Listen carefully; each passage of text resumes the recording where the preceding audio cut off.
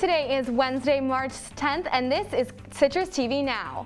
It's currently a beautiful 60 degrees and sunny in Syracuse. I'm Wenskoski, and here's what you need to know.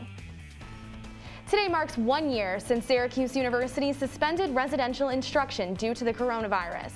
The university moved all classes online, abroad programs were shut down, and in-person commencement was canceled.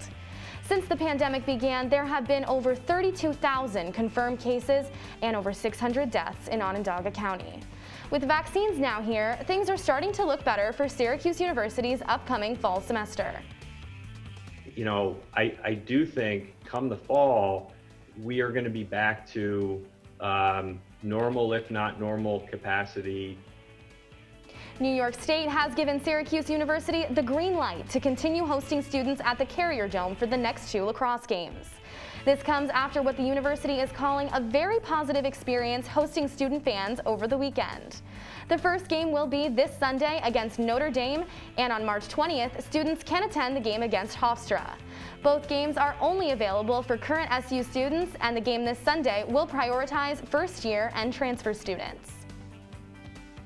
Governor Cuomo announced extended eligibility for the COVID-19 vaccine.